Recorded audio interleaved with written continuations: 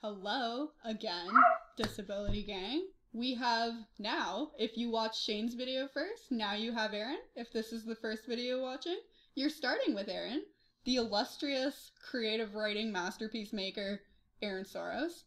Where do you like to say that you're affiliated with? Oh, at the moment, I just left Cornell. So my bio is, I'm always in position. I just left Cornell, and I'm now at Time and Space University. That's in BC, yeah? That's in BC. Well, it's the campus. I'm in Vancouver. The campus is in Burnaby and Vancouver. Okay. And I'm Staglow Fellow of Public Humanities. It's such a lovely title, and I wish it was just like a lifetime edition. Right?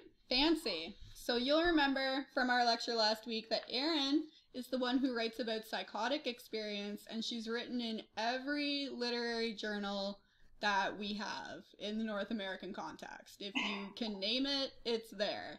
And she's won about 3,000 awards for it. Her and Shane have that in common. If you can win money writing, they won it. So we're really, really happy that they're here to speak to us, right? And I'm going to remind you, just like I reminded you after Shane's lecture, that we want to take a second to honor and think about the ways in which we give gratitude or give thanks for when people supplant our knowledge with their lived experience stories. Because I think, and we've said this for a couple weeks, that there's a big problem with the ways that lived experience, when we're looking in the academic context, get co-opted back into academic literature for the wrong reasons, right? So if we have speakers like Erin and Shane with us, who are sharing these really tough experiences, like Shane's son, or Erin's piece about institutionalized rape and how the institution works for people in Mad Gang, we have to think about how we're honoring that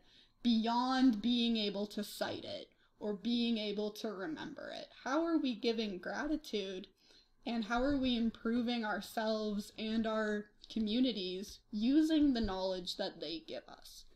So if we're thinking about that while she's communicating with you her lived experience, that would be a really good exercise. And I'll remind you again that that goes beyond the spoken. So when you're thinking about your write spaces and your exam activity, you want to be thinking about how to write in gratitude beyond being able to name her or cite her. I literally give thank you messages in the middle of articles when somebody has shared something really difficult.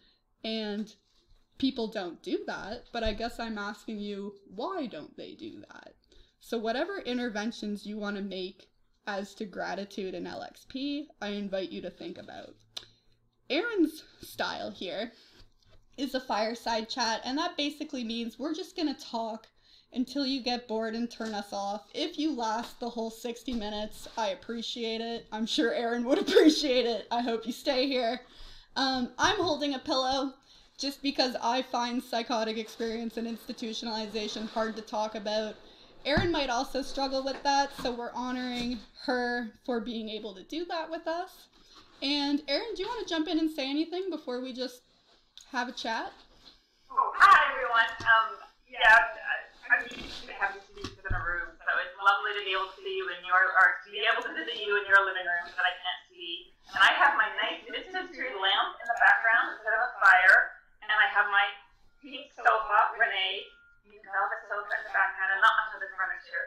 I'm in the area. I'm in North Vancouver on Squamish Nation, territories of Squamish Nation. I love it. Welcome. Welcome to our cozy space that we are so good at welcoming people to now, right?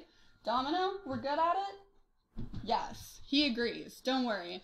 So if I were to just start with one of the student questions, and we can perhaps bounce off or see where it takes us or bring in other students as we keep going. I will not say your names. The questions are anonymous. If I wanted to start here, one of the questions I really liked was, how would you say your experience as a woman or women presenting impacted your experience in the psychiatric system? Yeah, I like that question as well. And I think that relates back to the essay of institutionalized rape. Because my sense is sensitivity, my experience as a woman working as a rape crisis counselor, and thinking deeply about consent, thinking about my own body in terms of its histories of violations or moments of testing a boundary. And so I have my own interior experience as a woman. And then I was also thinking about the structure of the psych ward and how, I think I mentioned in the essay, that as a woman, the police and the psych system was sort of working to protect me. And then my constitution as a white woman, that I'm being protected in some ways. They think they're doing this work to control what could happen to me. And this was said to me directly, that I could be raped, I could be abducted, something could happen, that I'm vulnerable and needing of care. And I think that structure is slightly different for men and people who are who communicate differently from. I'm quite a small bone woman, so people are not coding me as physically threatening to others. There was never a sense articulated to me that I was a threat to others. It was always that I could get threat to myself, or that I could be putting myself in situations that I could be vulnerable. So doctors would be worried that I would speak to strangers when I'm crazy. And the strangers, of course, where violence happens, and violence never happens at the university, ever. So if I mentioned that I was talking to somebody I met on the street, there would be this lot of anxiety about that from professionals. Whereas if I said I walked home with somebody I just met at a social event on a university, no psychiatrist would say, you just walked home with a complete stranger, because there was a way that the university was coded as safe, which a lot of people from marginalized communities know that's not the case. But there was a sense that when I moved, I always moved outside of the university spaces. I inhabit and spoke to people who are homeless, I worked out with men who were in prison, so I was working out in the gym where the men were on day leave. So I was always in these other communities. And I kind of knew better how to edit that when I was in other spaces. But when I'm mad, I will mention people from other communities. And they are actually people that I have known for years, but suddenly they become dangerous to me. Yeah. And so the markers are about gender, about race, about class, and my place within all those structures. And who is dangerous to the mad woman. It's not coded as the professor. It's coded as suddenly the guy in the gym who lives in prison is going to be dangerous to me. And I'm like, this is someone I've known for 6 years. So that was interesting to me, this sort of anxiety of me protecting me as a woman. Yeah. And then my anxiety around my own body and my body's history, and how that history became more painful in a hospital. And then I was also thinking of the role of belief and women.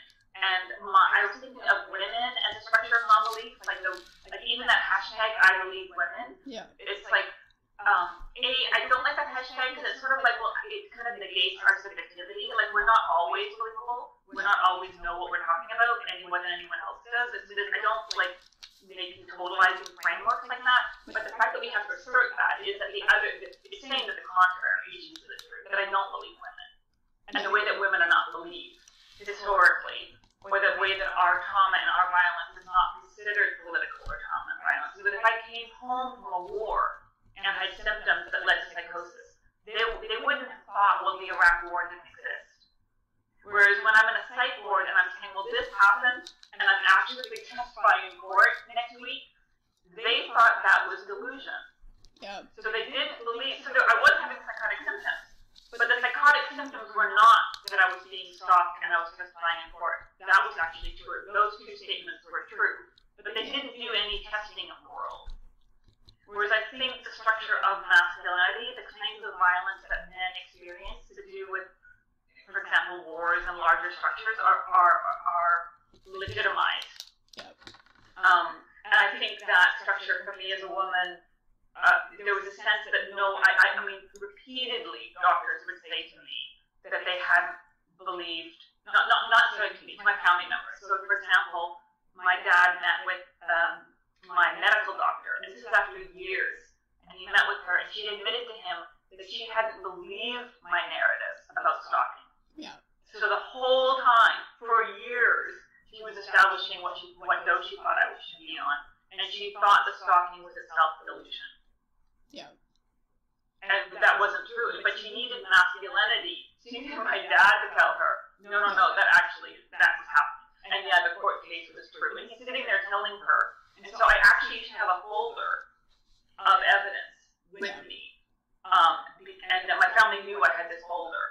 because I needed it, because the hospital would let all of my world drop away. Yeah. So they wouldn't believe any of the things I was saying. And I think that's kind of an intersection between the psychotic state, the ways that people who experience psychosis are considered not subjects, not witnesses to our own lives, so we're not believable.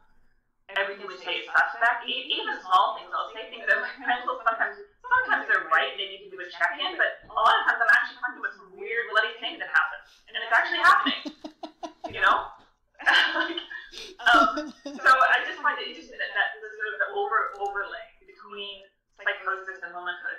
And I'm not going to speak to this personally, but I think it's a similar overlay between the condition of blackness and psychosis, the condition of indigeneity and psychosis, where I think that there's a way in which there are structures outside of a white supremacist patriarchy, imperialist patriarchy, that are considered mad states, that are considered the unbelievable states, the positions you can't be speaking from as a legitimate subject, so that you are kind of fictionalized, you are kind of mythologized as a figure in other people's stories. Yep. I mean, like, we could just end it there on that super rich answer and be like, deconstruct that this week. There's, like, about 50 points I want to pick up on there, but I'm going to pick 2 that I think are most relevant for the context we've been speaking in all term, because I'm also aware that there might have been points in that where you were thinking, oh, that was from this lecture. Oh, that was from when we talked about advanced madness kind of thing. One of them was the somewhat explicit claim there that while women aren't believed for their violence or they're being protected, there's kind of an implied binary of if it's a man, A, we're not protecting them, but B, they have more proclivity to be violent.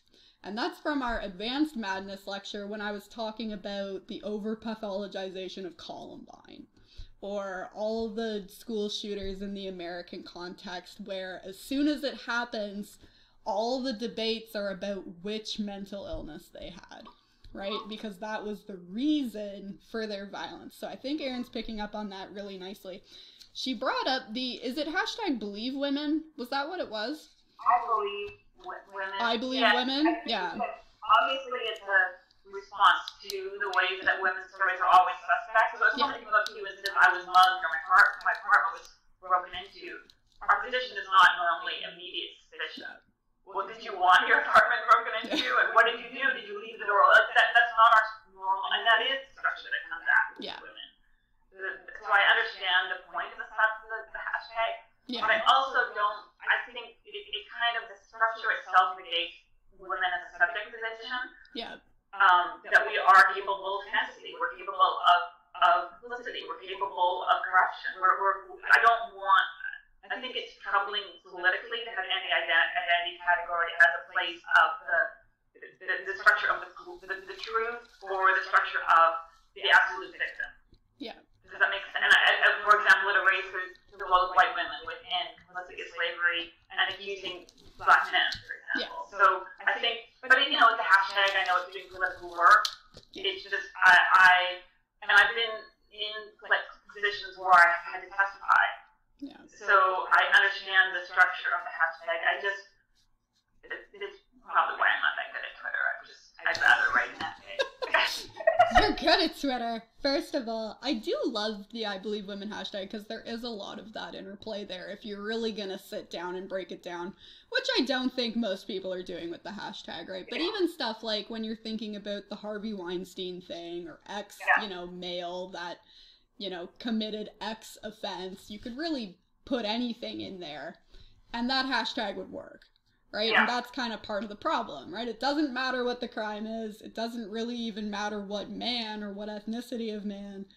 It comes down to a disbelief narrative. And that's kind of what we were talking about with Alison Harper Hitt's Overcoming Narratives. All the ways in which those stories get co-opted and redesigned in society to try to make your story tell a master narrative, right? So I was thinking, when you said the I Believe Women, do you remember, this was a couple years ago, the I Am Not Dangerous hashtag? Oh God, I couldn't even partake in that. I was so upset by it. And also what you just said about the people, like I actually just shy away from the media every time there's a mass killing, because I'm just waiting, like, you're waiting for psychosis, autistic, it's just going to rise. And they never go like, mass killing?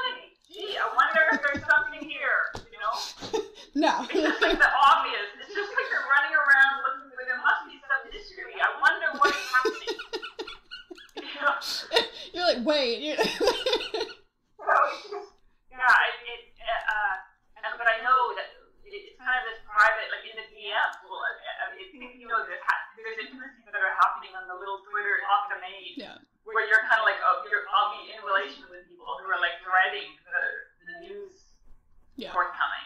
And the news that often comes is that the person is, when it's an adult man, there's been like multiple reports from women. Yeah. Of fear, of violence. Because just one won't do it, right? If it's just one girl accusing, you know, particularly a high-powered white male or an executive white male, they're gaming the system. Yeah. You need to have multiple voices. It's kind of like some strange recipe where you're like, okay, we need to have, or balance sheet, where you have to have like 100 women. Although if the man has a lot of power, even that, it doesn't seem to matter. It's just, We had, like 12 women on Bill Cosby, and they were like, maybe. And I'm like, okay, like, what's the number, right? Like, what number do we need? Yeah, and this is, I work with, this off topic, but I work with a race counselor, and so one of my people often asks me to know, what's your advice for grad students? And my advice is keep a folder. Collect evidence. So I knew going into this, even before I was having what would identify as psychotic states, I knew my voice was one that was not credible. Yeah. So I collect evidence. I have a folder of all the documentation. So I don't have to be credible. I don't have to be listened to. Because I know that women don't have any kind of credibility. Yeah. Our stories don't signify. So you especially if you're a student within an institution. Make sure that you keep the emails, keep the recorded voice messages, tape record if you have them in the office, play dirty, because your voice, you do not have legitimacy. No. And I'll flag for the students listening, that's pretty much, you know, the object text of the Students Left Behind lecture we did right before reading week. And to catch Erin up, the Students Left Behind lecture was it was a dissertation chapter I did on students who had been expelled from the university for having either a suicide crisis or a mental illness episode, or in my case, my roommate died and they didn't have grief counseling, so they expelled me instead. And all the ways that structure is designed to only cater to people who meet a certain expectation of the norm. Right, so I think that's what you're picking up on really beautifully here, and collecting that evidence, and even the ability to prove, like, this policy is, Domino, clearly, you know, not servicing anyone other than the institution. The ability to point to that didn't help anybody, right? They just said, okay, tough, and they got expelled anyway, which is... You know, well, think about legal legitimacy. That you're a student and you're in quote-unquote mental health crisis, and what you're going to take on the institution. Yeah. You're from a structure of like of a kind of non-voice in that position. Like as soon as even you'll see this in reports when somebody is shot, they were in mental health crisis. It's like that, as if that deserved a bullet. Right? Where the kind of ends justify everything that came beforehand. Exactly. I missed that part. Oh, I'm sorry. I said where the ends kind of justify everything that came beforehand. We neutralized it, but we neutralized it with incredible harm. Yeah. Okay. So where I was eventually branching with that was the I am not dangerous hashtag, I think picks up on what you were saying about the I believe women hashtag. Oh, your volume just went. Yeah, Domino's muting me. You're driving me nuts. Okay, Kat? But also, you did say that women were functioning for you as this structure of non-belief, and I think in the same way that I believe women is predicating that structure of non-belief, the I am not dangerous kind of did that for madness. Yeah. As this structure of non-belief where I need to literally put a picture of myself and explain to you why I'm not dangerous, or why I'm not going to cause you harm, or why I shouldn't be incarcerated. Yeah, I find that so troubling, because I feel like we're testifying, we're trying to move, I was thinking of far as work and seeker recognition. Like that we're still positioning ourselves that you are going to choose me, and you are going to hail me as not nature. And I'm going to convince you of that. Yeah. And I think of that in relationship to, you'll hear the psych system talk of stigma. And like anti-stigma campaigns sound so lovely, but stigma implies that the mark on me. Yeah. And I'm like, no, the mark is on you. You're discriminatory. Yeah. There's no mark on me. I don't have to prove to you that I'm not nature. There's no evidence whatsoever that I am. And like it's actually what's happening is that, and you can see this around other structures of marginalization, where the person who's victimized by our society becomes the agent. Yeah. Becomes seen as the agent of potential violence. Yeah. So that you can look at this in narratives of Little House on the Prairie. So you're in the moment of settler colonialism, you have this constant anxiety of the indigenous person that could re-enter the scene. And I think I know in terms of the danger, that all these structures of danger, well, what is happening to me? I'm being assaulted, I'm being penetrated against my will, I'm being held captive in a locked space. We have names for those things. Those are called physical assaults, sexual assaults, and kidnapping. Yeah. But those can happen to people who are mad, or the larger structure issues. So you can have somebody who's living without a roof over their head and is suffering from deprivation in terms of nutrition. And that's not considered a kind of violence or a kind of suffering that we're creating and forcing other people to undergo. Yeah. But the homeless people are the ones that are dangerous and don't walk through that part of the neighborhood. It's really interesting. It's a kind of displacement that maintains both forms of like surveillance violence and brutal violence, true abject attacks on the body. I love that. And I'm thinking, to build on that, we kind of, I'm generalizing here, but a lot of people kind of position it in terms of exceptionalities, right? Like, most people might, have a proclivity to that or become a Columbine shooter, but I know you, and I know you specifically wouldn't do that, or you don't have it in you, or etc., whatever excuse they want to make. Or even if they're able to make the moral argument, no, I shouldn't put you on trial before I've got evidence, there's always an exclusion to that, right? That's fascinating. Yeah, people do that a lot, kind of exceptionalism. I'm sure you've experienced that. And I think there are ways in which that's why I like working in the form of nonfiction, because I don't speak for others, I don't make larger claims, but I think that what I like about one of the struggles of mad politics is that we are quite different. Yeah. And so it's hard to create solidarity, but I think that's the interesting fiber as well, is that we have to listen to each other and realize that positions of safety for one person aren't the same for another. And so it's much more tentative form of organizing. There isn't a kind of unified front at all. I mean, people can be opposed. But I think in relation to, what was it back to danger? I'm still moving on that. I forgot my place. In reference to danger? Like the ways that we create exceptions to who is capable. Yeah, I also think if you had, it was just bananas. That I'll present on stage, I present a stage at University of Syracuse. And first of all, it's really interesting that like white men with a microphone, like what they feel that they really should tell you. So this one guy got up, and he was the second person, and he was on her, and he said, yeah, I was a little bit bored.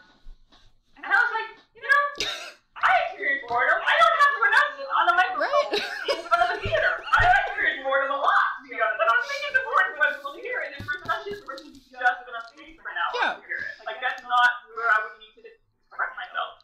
But I also had the tenacity to say, oh yeah, I don't think that's actually psychosis, what you experienced.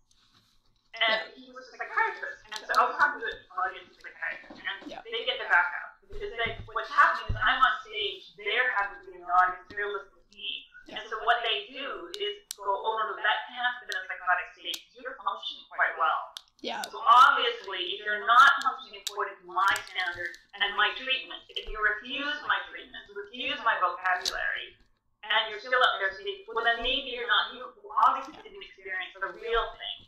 And I said, no, I said I experienced delusions and hallucinations.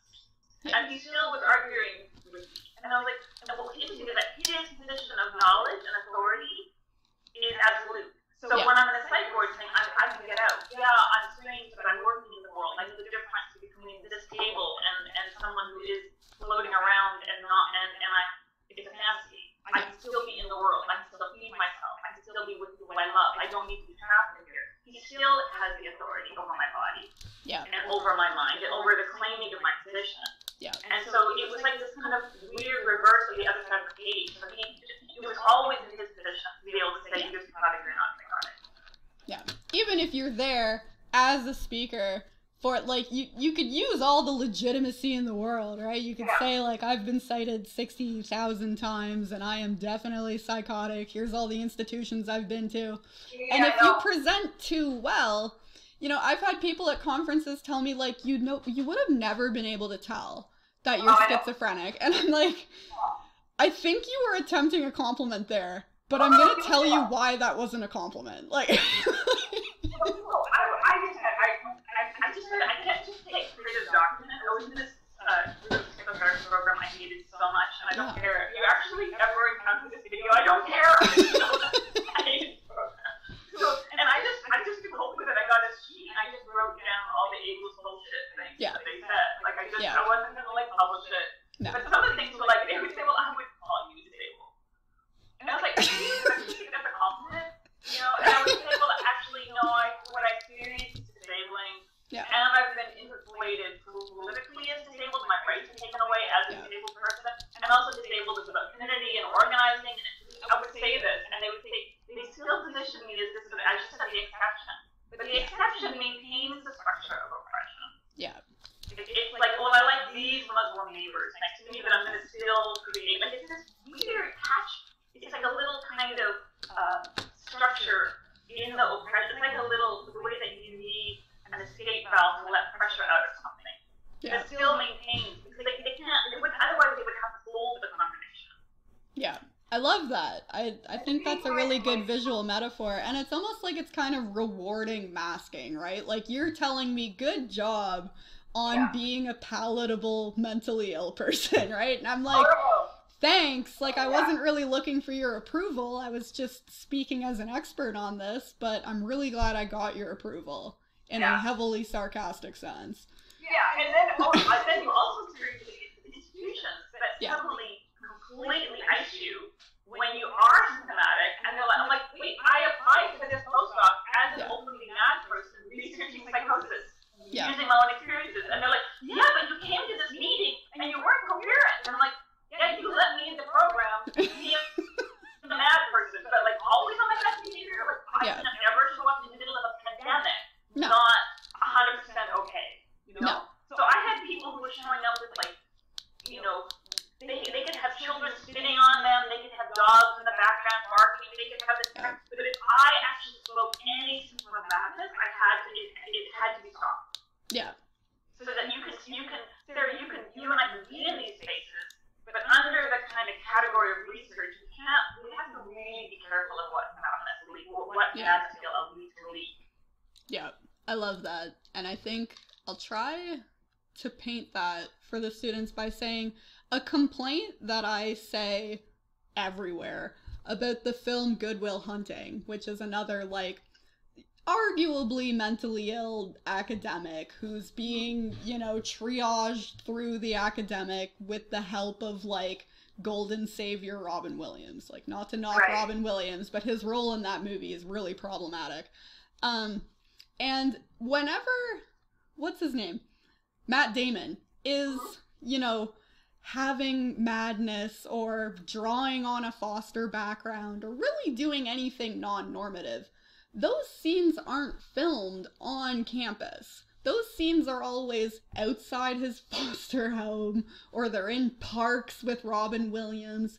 They're not happening in Robin Williams's office or in the classroom. And the way that they've spatially divided that is on purpose. They're hoping you notice that, because that kind of episodic, psychotic, any kind of mentally ill foray doesn't belong in that space. Even if the whole, you know, branch of your character, there's nothing really remarkable about Will Hunting besides he's super smart and he's mentally ill.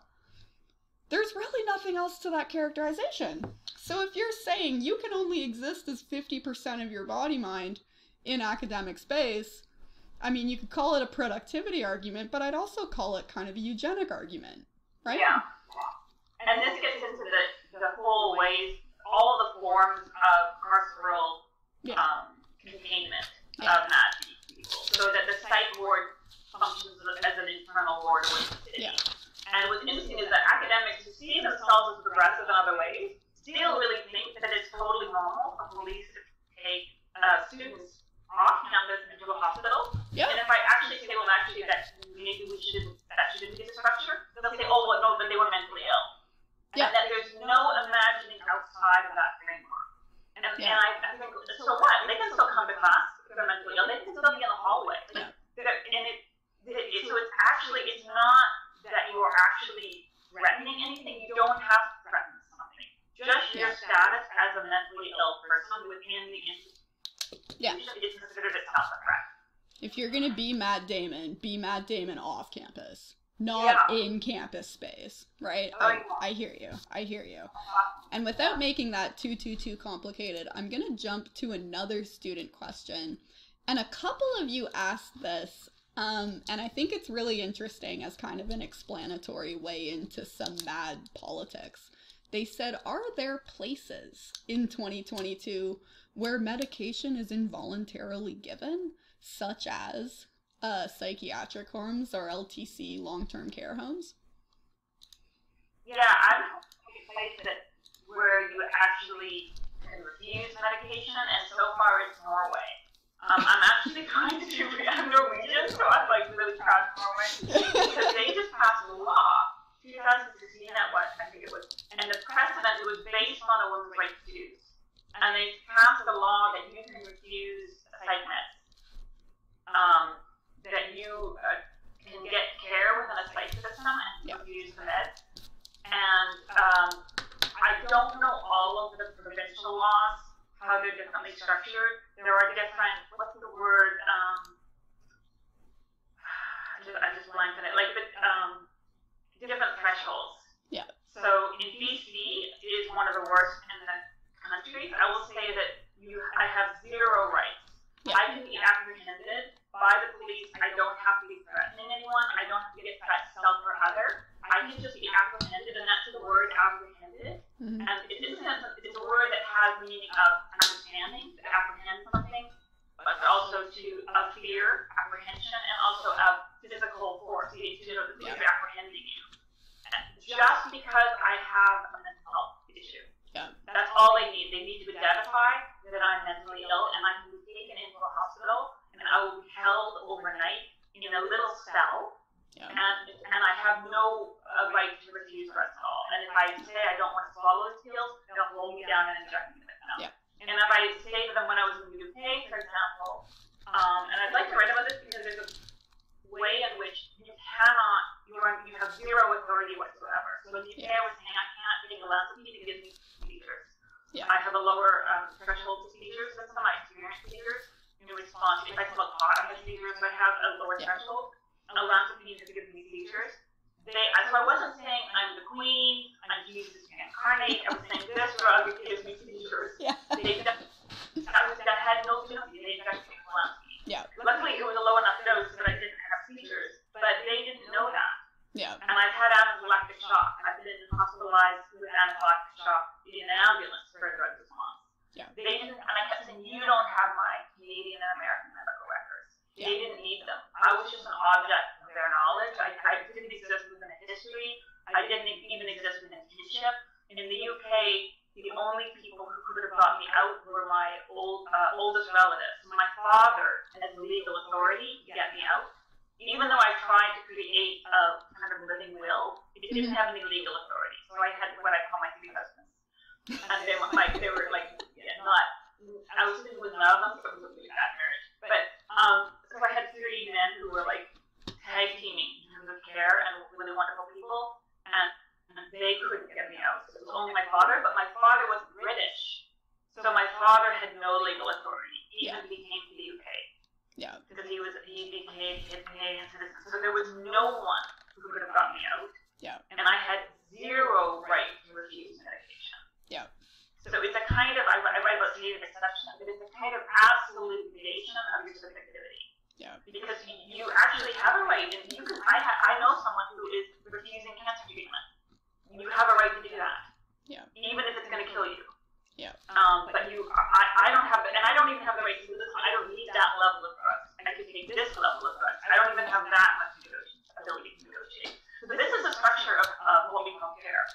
Yeah. And I think it's really common for people not to know that. It's common for people not to know that handcuffs are completely normative as a response.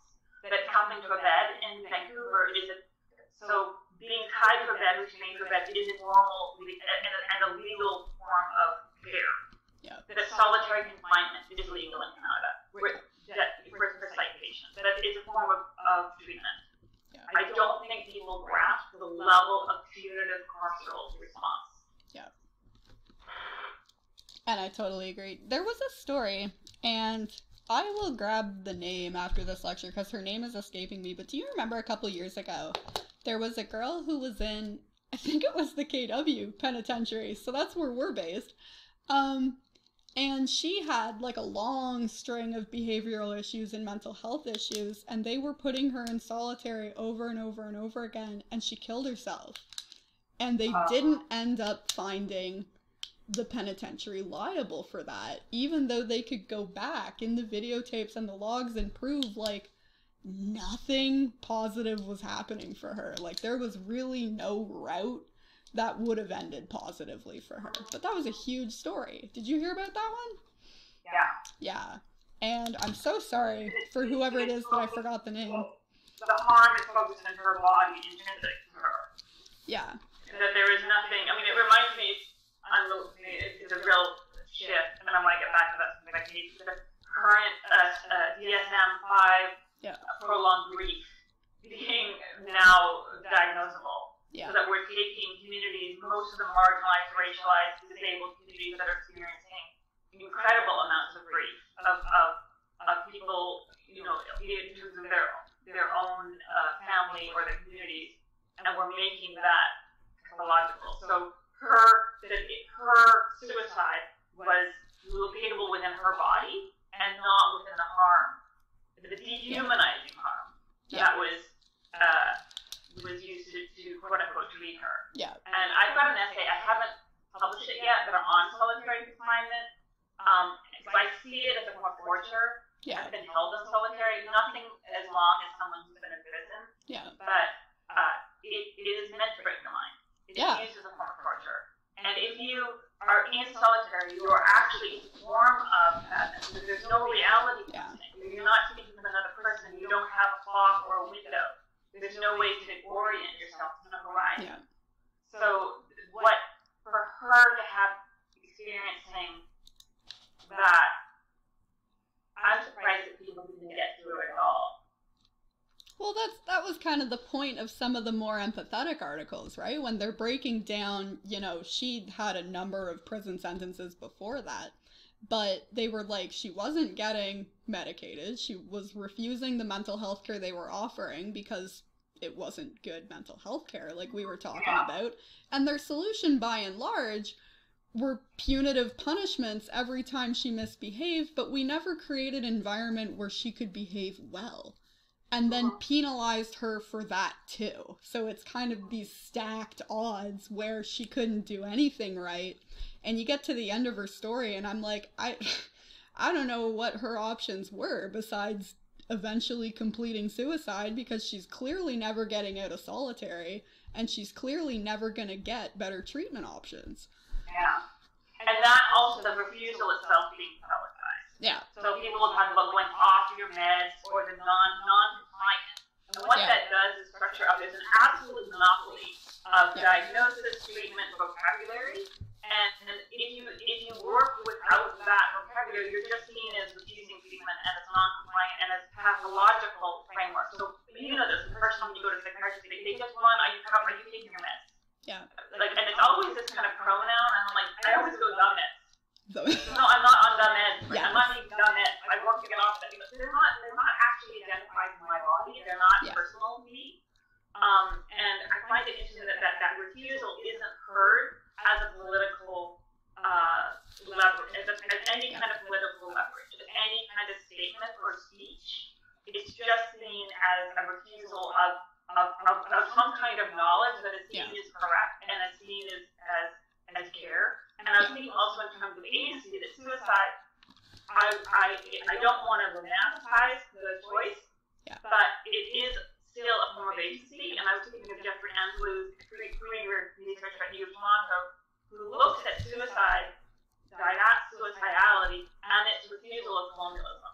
And to think about moments of suicide, to grieve the death, and also to think about agency and what is being refused. And so this does not make suicide itself silent, but to make like, and it's a form of obviously abstinence, but that her voice throughout those moments of refusal, those were repeated statements, those are repeated legacy of her agency. Yeah. And I agree. That's a really tough topic, and I'll reiterate that in no way are we recommending or valorizing completing suicide, but I do think, particularly in the madness argument, there are people who politically choose that, right? Yeah. And we spoke a little bit about that in the C7 lecture when we were talking about euthanasia for the mentally ill. That's like a legalized way of saying, I'm selecting this. Yeah. And this is what I said to Jeffrey. I said that we were talking about one specific suicide, and I said it was a tragedy, and he said the tragedy is colonialism. Yeah. And I think we're naming the wrong things. When it's and I don't want to say, I'm thinking with Jeffrey, I'm not like using it as a model to analyze my own experience, but I think for me, the tragedy has not been my psychotic experiences. The tragedy has been institutional response to it. That has been what I've had to heal from. That's what I have nightmares about. I actually I'm like, with the psychosis, it's kind of like surfing. It's rough water, but I actually know how to surf now. Like I didn't before, but now I do. And if I have a community of care with people with me who can kind of go shit in the rough water, and I have ways of working with that, that is less frightening to me than to have all my agency taken away and to be locked up. Yeah. And somebody asked, I thought it was a really good question. I ended that piece with would you look me in the eye? And that view is, to the psychiatrists and the nurses, but it's also to the reader. Yeah. And because I find people, the eye contact, you probably know Sarah, when you talk about psychosis, eye contact gets a bit weird, like you just peed on the ground or something. I mean, I was in the UK, and then I just like, oh my god, Erin peed on the ground, and I'm just sitting like, it's just what is happening here? And I'm like, really, it's not that scary. But the eye contact was interesting to me because I actually don't think it came from guilt or shame. I think, or maybe the guilt and shame is so deep down and hidden, because I think it came from this sense that it was so dehumanizing. It was just a sense that I didn't deserve eye contact. Yeah. It starts even before the assault. It starts the moment you enter the psych system. You're not interesting. You're not engaged. There's no hearing. I felt like I was an object of their knowledge. And I'm used to being. I come from a working class background, but I'm personable. I wear bright colors. I can walk into a train station. I have all sorts of ways that I'm intersecting with privilege, specifically racial privilege, but other forms of privilege. I'm not used to having people look at me like an object, that I'm not even worth the eye contact to get the dog. And so that was just shocking to be in those spaces. I'm in those spaces quite a long time. And I think with the violence, there would be a kind of, when somebody's resisting, and I've seen it repeatedly, I've experienced it and I've seen it, it looks the same as somebody resisting any other kind of assault. When a woman is resisting being tied down, her body is doing the same thing she would do if she was resisting a gang rape. Like it looks the same. So I think there would be a nuance in a way. But I also think I was interested in shame. My training is in psychoanalysis, and I'm interested in structures of shame because I think what happens is that people do feel shame, and then we become the shameful thing. We're icky and gross. Yeah. And you don't want to look at us, like we become the thing, so that and I think, I'm thinking about this in my other work, so I'm learning one's position with white supremacy, and what the kind of work of shame you have to do. Like, what does it mean to actually experience your own shame? And not in a kind of indulgent way, where you're writing a freaking poem and publishing it on you and your crap, but like actually sitting with it. This is what we do. And I don't want people writing poems about like they're going to be nice to crazy people now. But like, I'm just like, but actually sitting with like, what, like, turning it around so that instead of them looking at me, I'm looking at them. And it's something somebody said about, asked a question about, do I worry about people's response to me? I worry a lot about power. That's my worry, is like being on a campus. I'm aware of where the security guards are. When I walk by cops, when I lived in Norwich, we would walk by the cops who handcuffed me. And they would just be walking on the street. Like, I grew my hair different, dyed it, cut my bangs, and did a lot of things so I couldn't be visible in the city. I was trying to escape my own physicality. So I think a lot about control and in terms of openness, and I think about erasure and lack of credibility, and that people won't even believe the simplest things that I say. No. So those two things. But in terms of interpersonal life, I have a really supportive family. I think it actually helps being from a working class poor family, because I've like let no one down, and so like normal life expectancy. It's like, you raised 12, you're good, you know? You're okay. I've actually been lucky with a lot of like disappointment in their family, and I'm like, my family is just not. No. It doesn't work, and they're kind of all like goofy in their own. Yeah. Like, yeah, people who hung out in the downtown east side doing their thing. So I was just like, it's fine. But I actually think it's interesting in terms of dating and in terms of interpersonal life, because it's a good way to get rid of losers.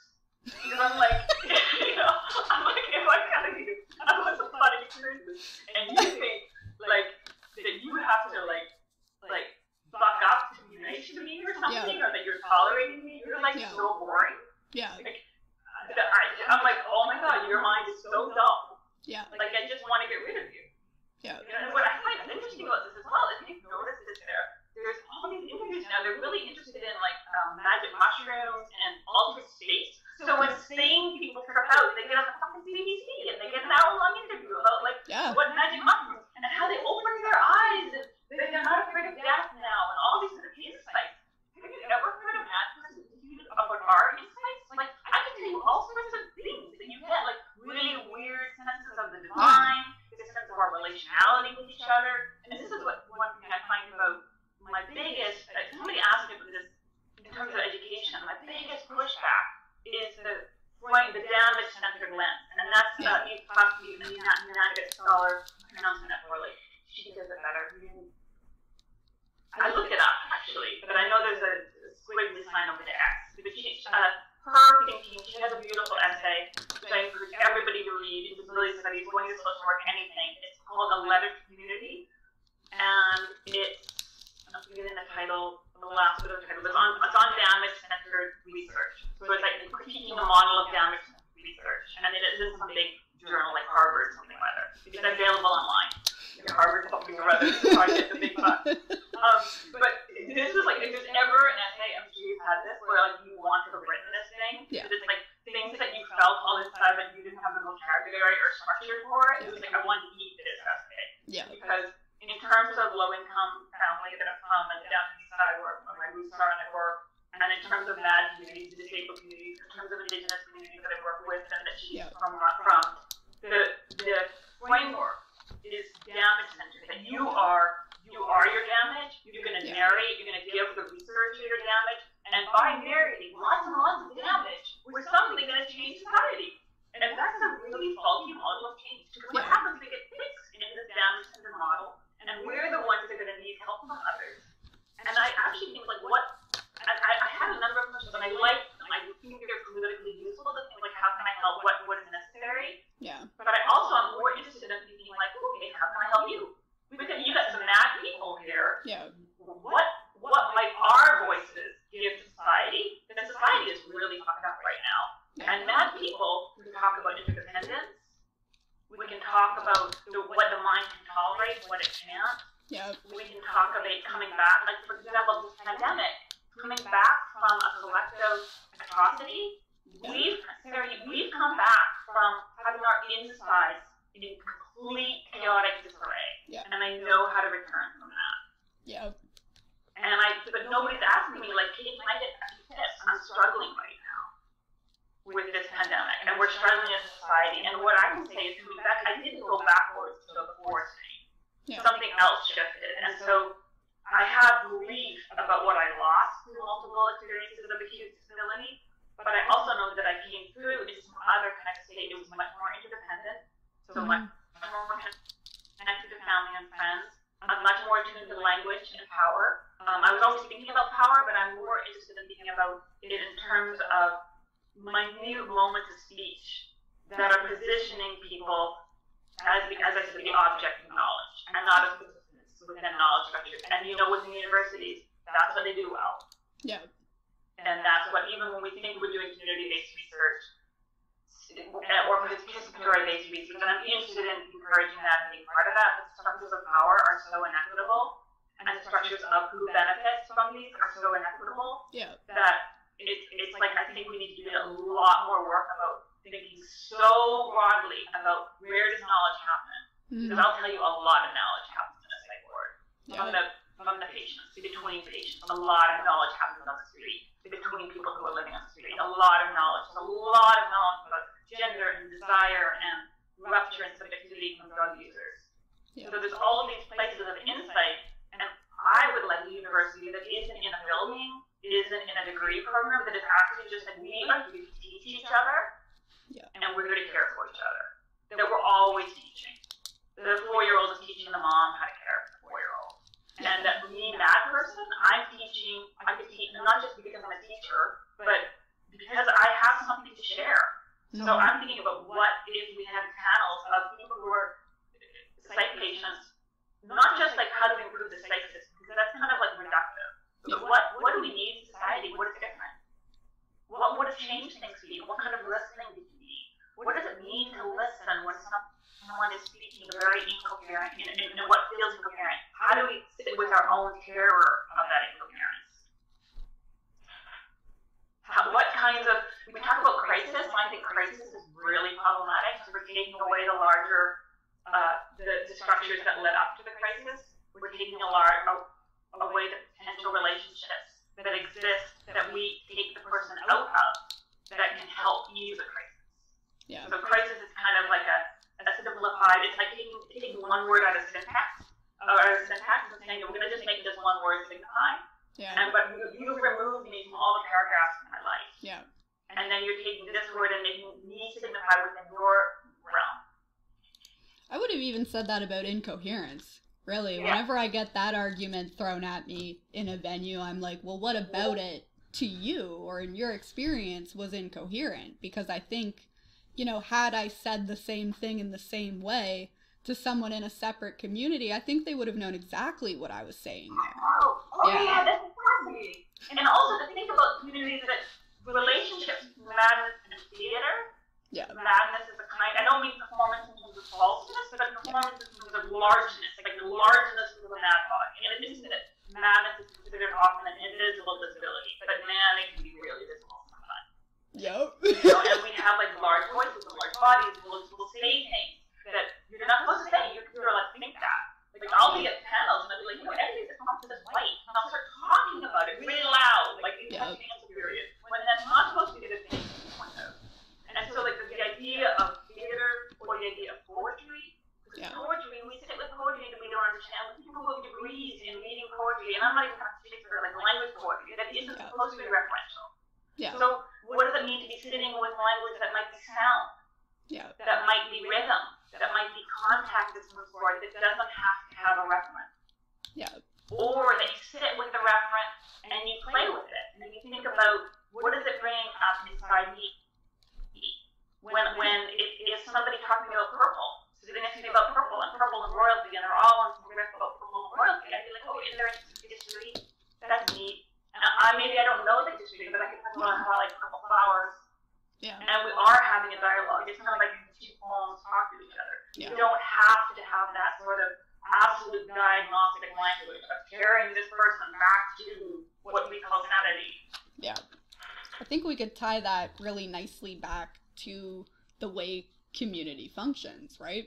And how, when we think of Mad Gang or Mad Community or even CDS Gang, if you want to go a little bit bigger, there are ways and triggers and buzzwords that you see in these communities that aren't meant to be coherent outside that community as a means of protectionism or a means of signaling, I get it, I'm in. And I'm not going to go into the mad ones just in case, but I'm sure you know what I'm talking about, right? As a way of signaling safety or safety teams or care networks. And those are very intentionally creating states of incoherence that I think are really interesting. Oh, I like that. Yeah. That's interesting.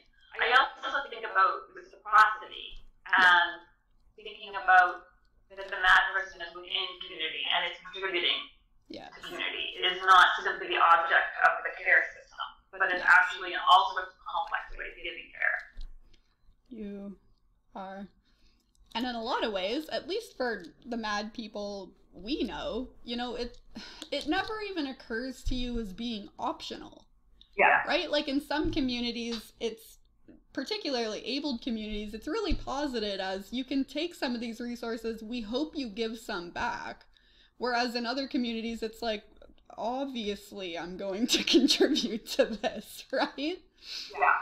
Yeah. Yeah, that's beautiful. I also think about vocabulary, and that's part of the reason I write the essays that I do. You'll notice, I mean, I write about psych systems, but I don't use psych vocabulary. Yeah. It can exist, and I think it can be helpful to people. This is again about how diverse our community is. That there are some people for whom diagnosis is meaningful, certain kinds of frameworks are helpful. I find them really dull, and I just think that they foreclose a whole possibility of what it could mean to be in care, to be caring for each other. And even there's a kind of monopoly, like a flow chart. This is my friend Richard Ingram talks about a kind of monopoly of psychiatry. There's a flow chart, like it's hospital, you know? Yeah. And it stopped us thinking about how might we, like, I know, dorm life, I really like living in a dorm. I like having my own little space and then like a lot of people around me. Yeah. And I think it's intimate. We've created these weird atomized home lives that for a lot of disabled people isn't sustainable. Yeah. Like sometimes I do need somebody to hang out with me. And now I have an apartment that's so small that it would be uncomfortable for them to do that. But there isn't a former student of mine, now friend, that has taught me, like, sometimes you do need to be in a space where there's care, where somebody's making sure that the meals are served, because you are in a kind of metaphor land. Yeah. But we don't have a whole lot between atomized success, which is independent living, or the hospital, or like really awful group homes that stink from Marlboro, you know? Yeah. And that's where you pick up on some, more radical CDS activists who are saying community is the only way forward. So collectives like Sins Invalid or Leia or Xena or people like that. The last question I want to pick up on, because I really, really love this question, what does your madness mean to you? Oh, I love that. I know. I think it's interesting because it's taught me,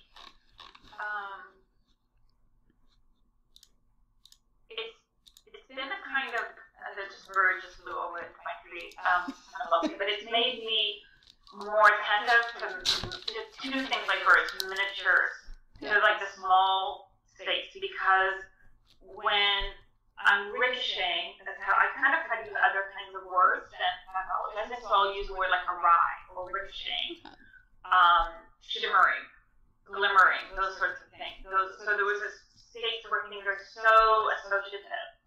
And if I can bring myself back to the miniature, it's a real grounding. And sometimes I'll just be very attentive, for example, for the individual leaves or to branches swaying. And so my madness has taught me that orientation to the miniature. It's also taught me a kind of expansiveness in terms of both interdependence and a sacred orientation, which is funny because in the medical system they talk about excessive religiosity, so it's only read pathologically. But I converted to Judaism partly because of my psychotic condition. So I was raised Catholic, which was a religion I left. But I found the experience of psychosis was so profound, so expansive, so like there were moments of terror, but there was also these feelings of radiance and a sense of being on the edge, like seeing the kind of veil of human existence, like not seeing outside it, but seeing the veil, if that makes sense. Yeah. And so I wanted practice, a religious practice that would allow that kind of vocabulary in a non-medicalized way. And so the first time I went to synagogue, I'd been to synagogue for lectures, but as a service was the anniversary of my first hospitalization. It's a lovely story. Thank you for sharing that with us.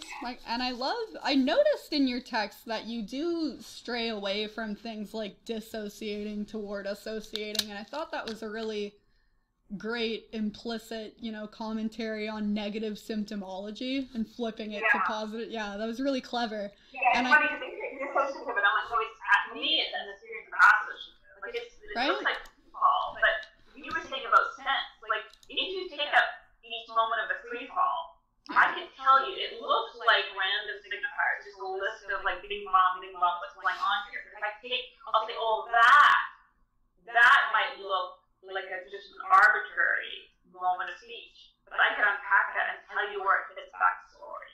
Yeah. And I can tell you that in 2003, that word was significant to me because of this and this and this. Like, does that make sense? Like, and I don't want to get all madness loose into sense, because I think there's something really interesting about experiencing the edge of sense. Yeah. But then there's a lot more meaning, personal meaning and political meaning in our state that the psych system has to be any attention to.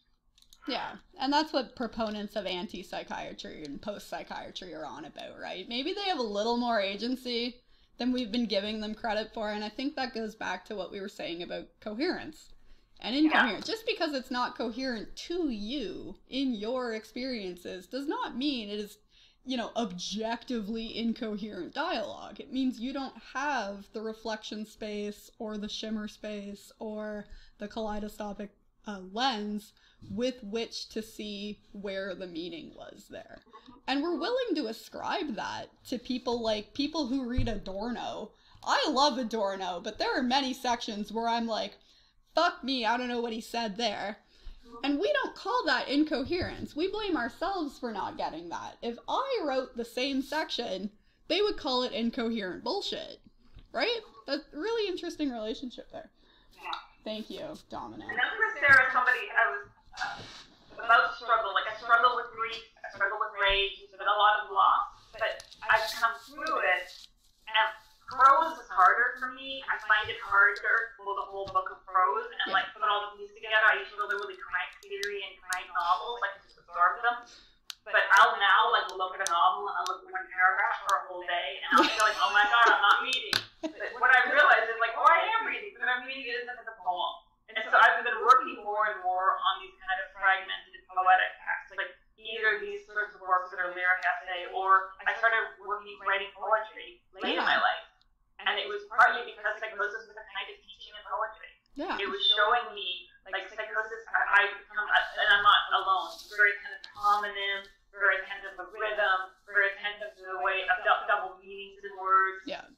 And so I just started to realize, why am I working so hard to do prose when everything is becoming poetry? Why don't I just write poetry now? Just leaning into, I'm a really miniature state person. Why not lend yourself to miniature state prose? I love that. Yeah. I am going to cut us off here, unfortunately. Thank you to those of you who made it to the end of this video. I hope you did, because I find Erin just hopelessly interesting. I could sit here for the rest of the night, but maybe you have things to do. That's fine with me. She might have things to do as well. I'm just selfish, you know me. Thank you so much to the illustrious Dr. Erin Soros, and we hope to have you back in future semesters. That would be really wonderful and lovely. And your right space for this week will be about the activist context in the conversation that happened today. So you'll get a transcript of it on the Discord. You'll get the video, obviously, tonight, and then you're using those to create your own response dialogue as to how to take the meaning making that goes on in LXP and turn it into something that gestures toward how that's usable in activism. And I will post that also on the Discord. So thank you so much, and I'll see you next week.